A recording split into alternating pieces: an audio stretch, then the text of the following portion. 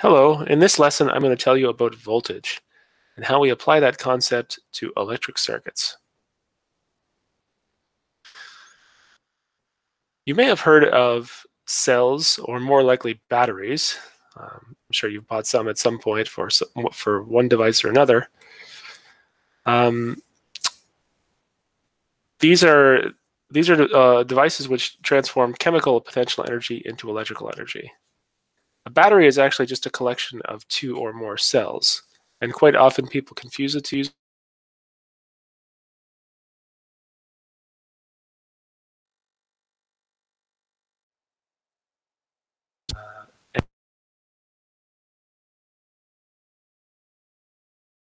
It looks a little bit like using the image of Duracells in my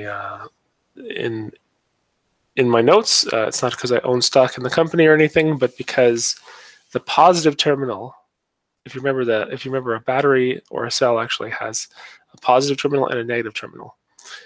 And for a Duracell battery, the gold end is the positive terminal. So that's a nice visual way to know where the positive terminal is. When we represent a cell or a battery in an electric circuit, we do so diagrammatically. That is to say that we don't actually draw a picture of what it looks like, but we use these two vertical lines to represent where the cell is in the circuit. So you can see there above the picture of the battery, I have the two vertical lines, and one of the vertical lines is longer than the other. And so that longer vertical line is always the positive terminal. So keep that in mind when we get to circuits. The longer vertical line is always the positive terminal.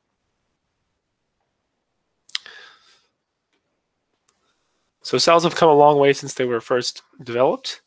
The image on the left is a zinc copper wet cell, sometimes called a galvanic cell. And they're actually quite interesting to make, although getting all the parts is usually pretty easy. The tricky thing about them is you do need some acidic solutions, but you can actually make something. You can make something reasonable just using lemon juice.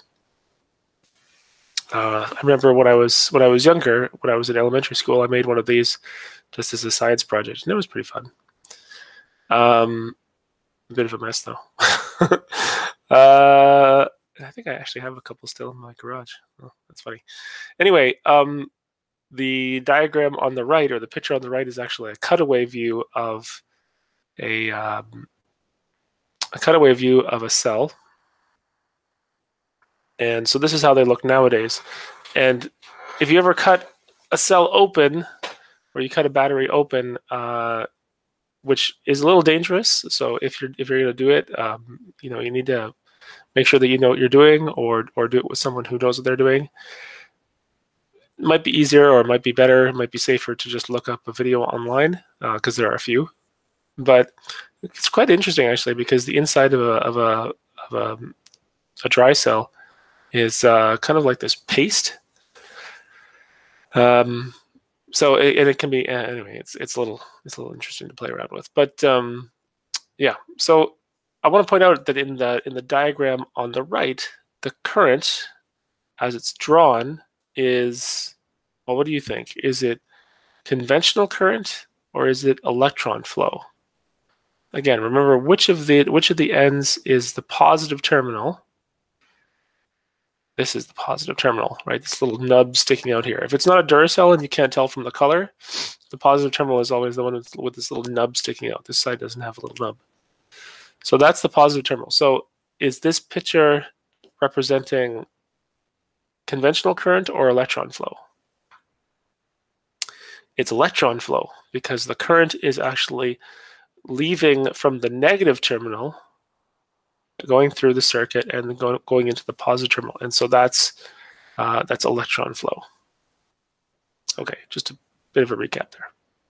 When we did back in the third unit of study, the unit on energy and society, we talked about gravitational potential energy, and one kind of subtle thing that I didn't really have time to mention there is that gravitational potential energy. You don't just say that. When you say that something has gravitational potential energy, you're actually saying that it has gravitational potential energy with respect to some reference. And usually that's the ground, right? So wherever the ground is, that's your zero. And then anything above that, you have gravitational potential energy. But really what you care about is you care about the difference in height, and that gives you the difference in gravitational potential energy. Electric potential works much the same way. We care about the difference. We care about the difference in what's happening. We don't talk about necessarily the absolute electric potential. So this is a little bit tricky, but this can be a little tricky to wrap your head around. But in practice, it's actually pretty straightforward. So the idea is that as we have our circuit, and as we have current going through the circuit, that charge that's moving will actually lose energy. It'll interact with different elements, for example, resistors, and those resistors will act much in the same way as, something moving through air. Air will, have air resistance, and it will basically make the object lose energy.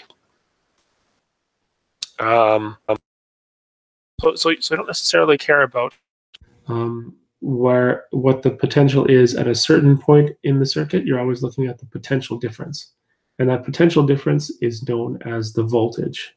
Okay, so you may have heard that term before when you talked about circuits.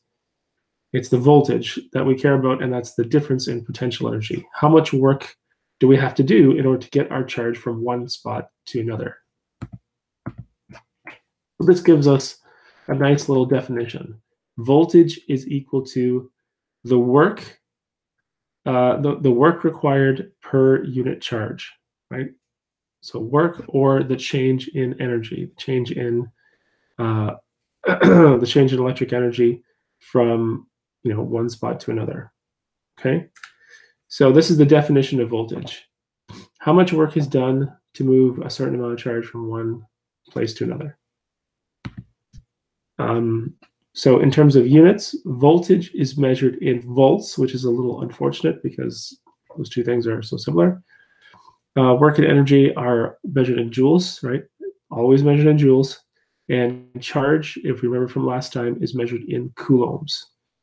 Okay, so the definition of a volt, it's one of these derived units. It's not a base unit, it's a derived unit. 1 volt is equal to 1 joule per coulomb. Okay. All right, so the concept of voltage can be a little tricky just to talk about it in that respect, but now we're going to apply it to the concept of electric circuits, in which case voltage is very important. At least you need to be able to understand how to use it. So when we talk about electric circuits, there are two devices that we're going to use pretty frequently. The first one we use to measure current, and that's known as an ammeter. So remember that current is measured in amps, and our ammeter basically sits within the circuit. Technically speaking, has to sit in series with the rest of the circuit, so that whatever current is flowing through the circuit will also pass through the ammeter. So if you look at this little diagram here, if you look at this diagram here, you can see that I have my cell. Actually, I'm just going to call it a battery because I don't know if it's a cell or a battery, and I think battery is the more common word for you. So I have my battery. In a series circuit, the current only has one way to go. There's only one path. So in that case, the current is the same everywhere in the circuit. So if you think about current kind of like water, if there's just one stream, the amount of water in the stream is always going to be the same no matter where you are in the stream. And it's the same thing with the current. So if you were ever to wire up 2 lamps to a battery, you would, in series, you would do it this way. You would connect your positive terminal to one of the terminals of the light bulb, connect the other terminal of the light bulb to one of the terminals on the other light bulb, and then back again to your battery. Diagrammatically, it looks like this. So again, here's my positive terminal. the current will go this way, down, through this light bulb, over here, through this light bulb, and then back again. So the key is there's only one path. It doesn't branch anywhere. This gives us our first law, specifically Kirchhoff's current law for series circuits. And this is it. This just says that the current in the circuit, that's I0, is the current in the circuit is equal to the current measured after any of the elements. So in this circuit, we start off here, our current goes this way, we measure 2 amps, so this is the current in the circuit, right? The current you measure, to find the current in the circuit, you measure directly after the battery. And then the current goes this way, goes through the lamp, we measure after the lamp, we still have 2 amps. Goes through the other lamp, we measure after that second lamp, we still have 2 amps. So everywhere the current is the same. I0 is the same as I1 is the same as I2. There is no I3 in this case. Okay, different story for when we look at parallel circuits. Because parallel circuits, the current has more than one path to take. And essentially, again, if you think about it, the total amount of current that comes out of the battery is going to split up, going down each of those different branches, but then it has to reconnect before it goes back into the battery. So in this, again, in this picture, we have our positive terminal connected up to both, right? The positive terminal is connected up to both of the lamps, and our negative terminal is also connected up to both of the lamps. So this could be a little confusing if you need to wire this up in reality, but diagrammatically, it's pretty straightforward. Looks like this. From our positive terminal, we're connected. Our positive terminal basically sees both lamps. So here is the first branch. Here is the second branch. And then from those lamps, we go back to the negative terminal. So this branch goes here, and this branch reconnects in here. Okay, so there are 2 branches in this case. So Kirchhoff's current law for parallel circuits goes like this. The total current in the circuit is equal to the sum of all the currents in the branches. So here I have my battery. I measure 2 amps coming out of the battery. I go down the first branch. I measure 1 amp on that first branch, right after the light bulb. I measure 1 amp on that branch. I go down the other branch and measure 1 amp down the other branch. So 1 amp plus 1 amp is 2 amps. So this is I0, this is I1, this is I2. And then when the 2 branches reconnect, I measure the current again just to make sure that nothing weird has happened. And again, I get 2 amps. So technically, this is also I0, right? You can measure I0 on either side of the battery. It'll be the same. It should be the same. Okay, so let's apply Kirchhoff's laws to a couple of situations. So in this first one, the first thing that you need to do is look at the circuit and decide, is it a series circuit or is it a parallel circuit? So I hope that if you look at this one, you'll decide that it's a series circuit, right? Because there's only one branch. There's only one path for the current to take. Coming out of the battery, through resistor 1, through resistor 2, and then through resistor 3. So the current sees all 3 resistors. All right. So it says that the current, if we measure the current here, we would have 4 amps. So that means that the current through resistor 1, resistor 2, and resistor 3 is also going to be 4 amps because there's no opportunity for it to branch anywhere. So all of these are 4 amps. That was pretty easy. For question 1b, we have a parallel circuit. So in the parallel circuit, it says that we have a current of 4 amps. That is 4 amps coming from the battery. And so that's going to be our budget, and we can't go over that as we go through our 3 branches. The current in the first branch is 1.5 amps. The current in the second branch is 2.0 amps. So already from our budget of 4 amps, we've used 3.5 amps. And that means that whatever is in the third branch is going to be whatever's left. So that's the deal there. All right, so that's basically dealing with current, both in the case of a series circuit and a parallel circuit. And I hope you'll agree that that's not too bad. Next up, we're going to measure voltage. And to do this, use a device called a voltmeter, which looks like that. Most of the time, a voltmeter and an ammeter is actually the same device. It's just a matter of you switch which mode you want to be in when you measure something. But in the lab that you're doing this week, they're actually two separate devices. Okay, so in this diagram, we have our battery, and the current will go this way. And it's actually, although it may look like it's somehow parallel, I guess technically it is, but as far as the actual circuit itself goes, it's just a series.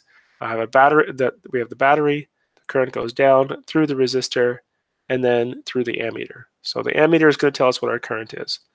But the voltmeter is placed in such a way so that the two probes, there's usually one red one and one black one, the two probes are placed on either side of the resistor because we want to know what the voltage or voltage drop is through this resistor.